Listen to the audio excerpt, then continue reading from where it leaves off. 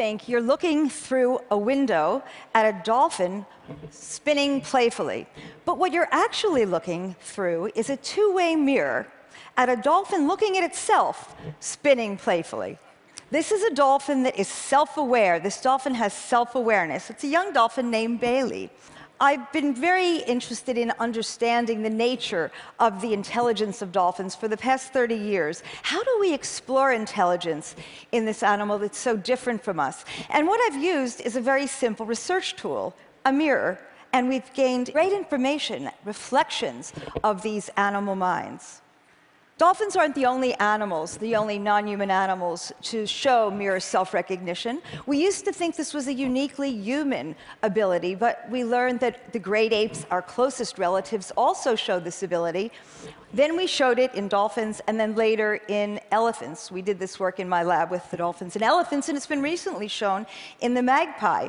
Now, it's interesting because we've embraced this Darwinian view of the continuity in physical evolution, this physical continuity. But we've been much more reticent, much slower at recognizing this continuity in cognition, in emotion, in consciousness in other animals. Other animals are conscious, they're emotional, they're aware. There have been multitudes of studies with many species over the years that have given us exquisite evidence for thinking and consciousness in other animals that are quite different than we are in form. We are not alone. We are not alone in these abilities. And I hope, and one of my biggest dreams, is that with our growing awareness about the consciousness of others and our relationship with the rest of the animal world, that we'll give them the respect and protection that they deserve. So that's a wish I'm throwing out here for everybody, and I hope I can really engage you in this idea. Now, I want to return to dolphins, because these are the animals that I feel like I've been working up closely and personal with for over 30 years. And these are real personalities. They are not persons, but they're personalities in every sense of the word. And you can't get more alien than the dolphin. They're very different from us in body form. They're radically different. They come from a radically different environment. In fact, we're separated by 95 million years of divergent evolution. Look at this body. These, in every sense of making a pun here, these are true non-terrestrials. I wondered how we might interface with these animals. In the 1980s, I developed an underwater keyboard. This was a custom-made touchscreen keyboard. What I wanted to do is give the dolphins choice and control. These are big brains, highly social animals. And I thought, well, if we give them choice and control, if they can hit a symbol on this keyboard, and by the way, it was interfaced by fiber optic cables from Hewlett-Packard with an Apple II computer. This seems prehistoric now, but this was where we were with technology. So the dolphins could hit a key, a symbol, they heard a computer-generated whistle, and they got an object or activity. Now here's a little video. This is Delphi and Pan, and you're going to see Delphi hitting a key. He hears a computer-generated whistle and gets a ball. So they can actually ask for things they want. What was remarkable is they explored this keyboard on their own. There was no intervention on our part. They explored the keyboard, they played around with it, they figured out how it worked, and they started to quickly imitate the sounds the keyboard they were hearing on the keyboard. They imitated on their own. Beyond that, though, they started learning associations between the symbols, the sounds, and the objects. What we saw was self-organized learning. And now I'm imagining, what can we do with new technologies? How can we create interfaces, new windows into the minds of animals with the technologies that exist today? So I was thinking about this, and then one day I got a call from Peter. I make noises for a living. On a good day, it's music, and I want to talk a little bit about the most amazing music-making experience I ever had. I'm a farm boy. I grew up surrounded by animals, and I would look in these eyes and wonder what was going on there. So as an adult, when I started to read about the amazing breakthroughs with Penny Patterson and Coco, with Sue Savage-Rumbaugh and Kanzi Pambanisha, Arini Pepperberg, Alex the Parrot, I got all excited. What was amazing to me also was they seemed a lot more adept at getting a handle on our language than we were on getting a handle on theirs. I work with a lot of musicians from around the world, and often we don't have any common language at all. But we sit down behind our instruments, and suddenly there's a way for us to connect and emote. So I started cold calling and eventually got through to Sue Savage-Rumbaugh, and she invited me down. I went down, and the bonobos had had access to percussion instruments, musical toys, but never before to a keyboard. At first they did what infants do, just bashed it with their fists, and then I asked, through Sue, if Pambanisha could try with one finger only. Can you play a grooming song? I want to hear a grooming song. Play a real quiet grooming song. Yeah. So groom was the subject of the piece.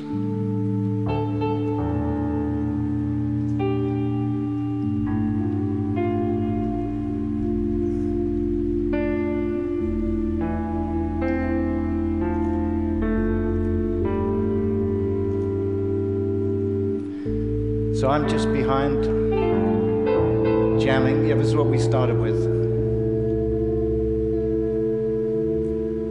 Sue's encouraging her to continue a little more.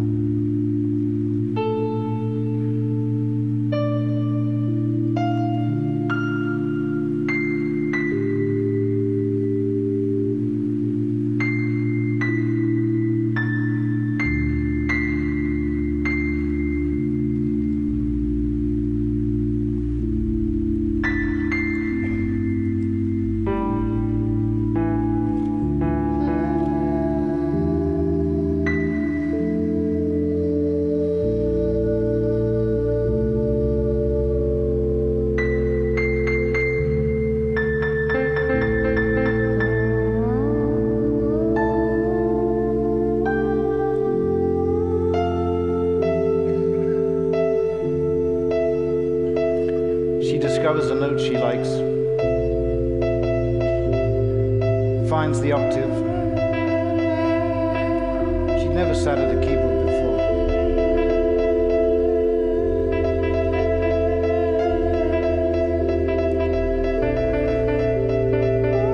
Nice triplets.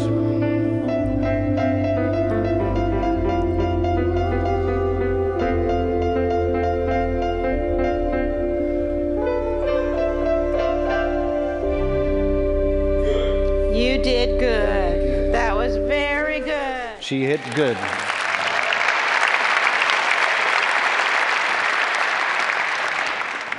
So that night we began to dream, and we thought perhaps the most amazing tool that man's created is the internet.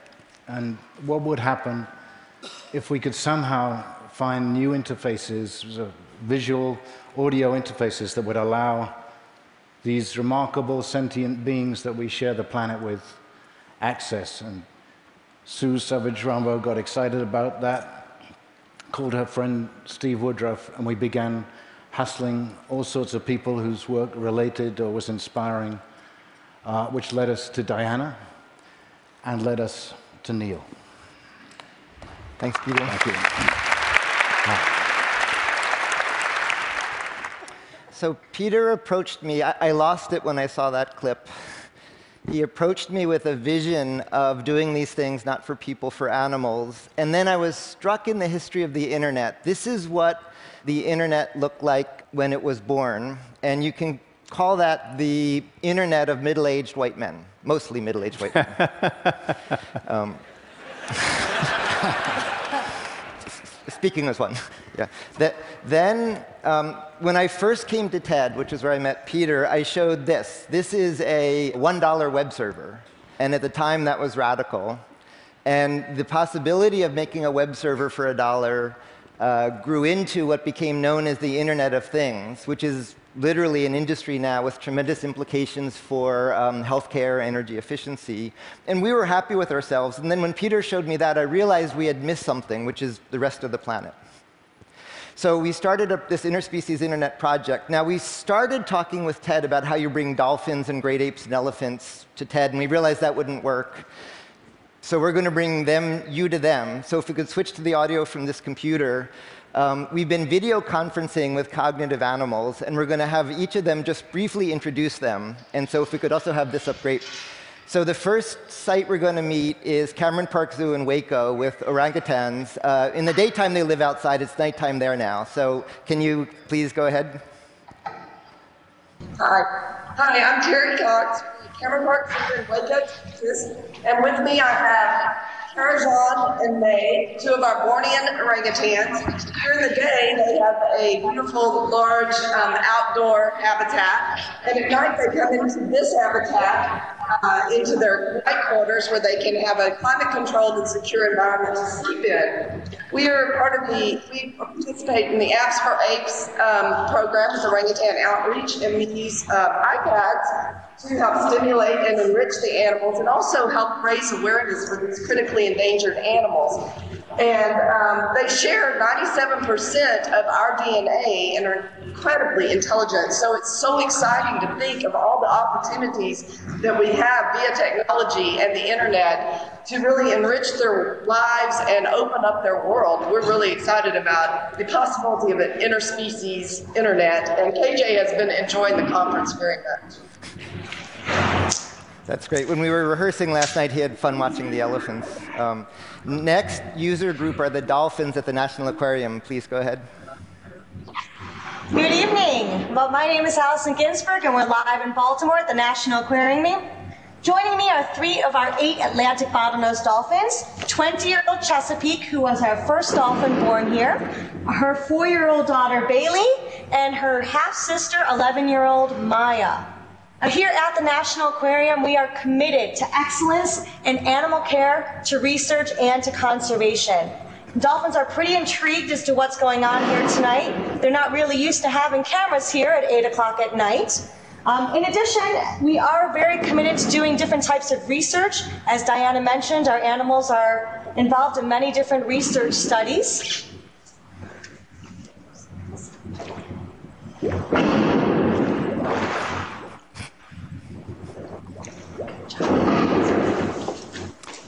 Those are for you. OK, that's great. Thank you. And the third user group in Thailand is Think Elephant. Go ahead, Josh.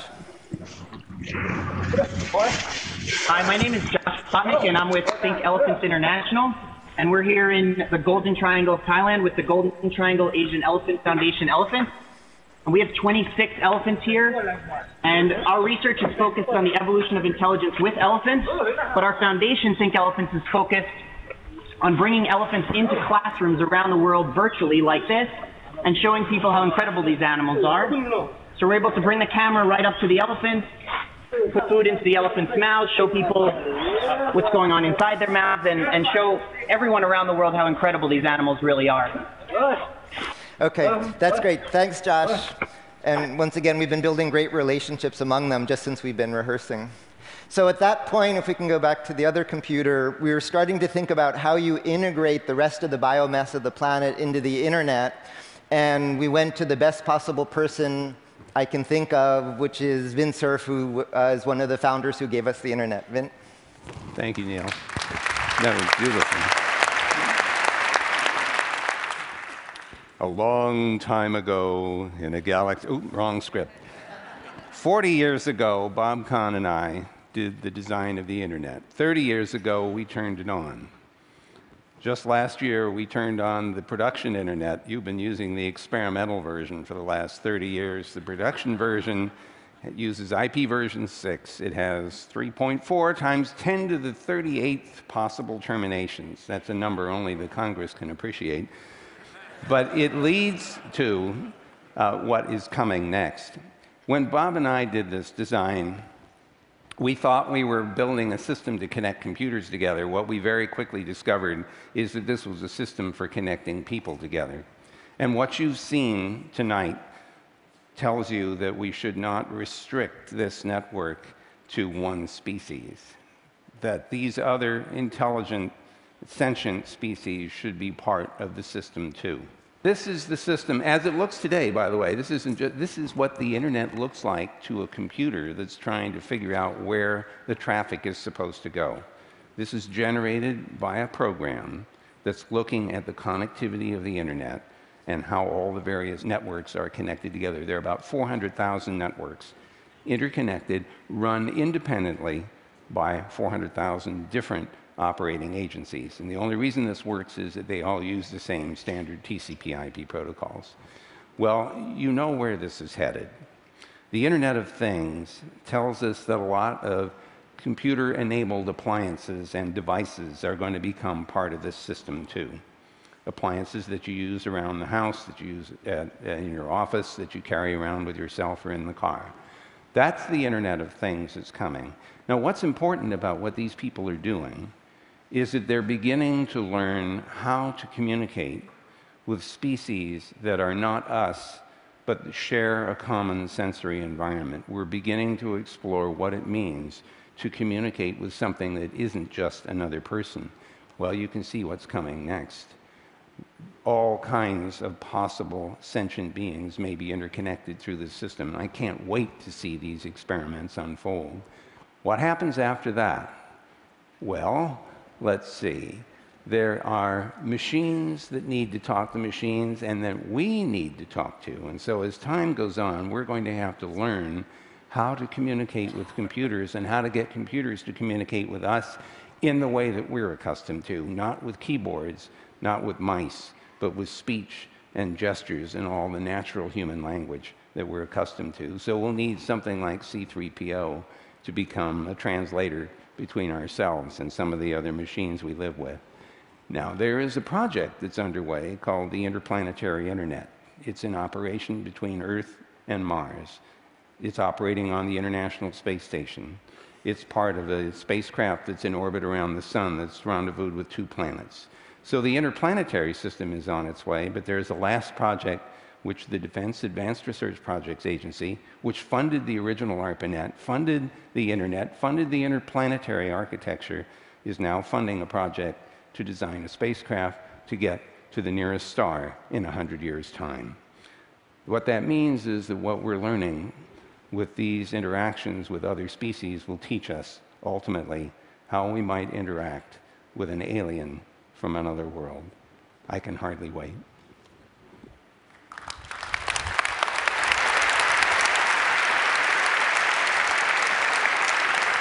So first of all, thank you. And I would like to acknowledge that 4 people who could talk to us for 4 full days actually managed to stay to 4 minutes each. And we thank you for that. So I have so many questions, but maybe a few practical things that the audience might want to know. You're launching this idea here at TED today. This is the first time you're talking about it. Tell me a little bit about where you're going to take the idea. What's next?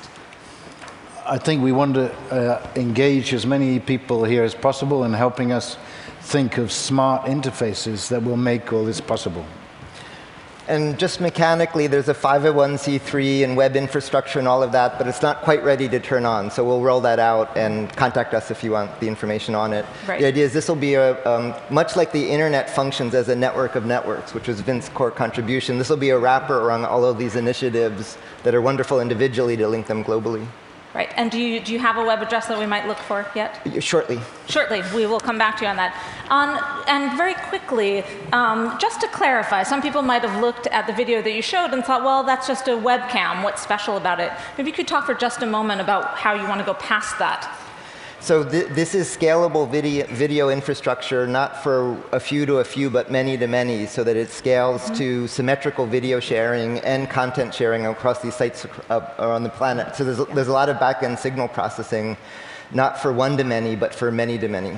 Right. And then on a practical level, which technologies are you looking at first? I know you mentioned that a keyboard is a really key part of this. We're trying to develop an interactive touchscreen for dolphins. This is sort of a continuation of some of the earlier work, and we just got our first seed money today towards that, so it's our first project. Before the talk, even. Yeah.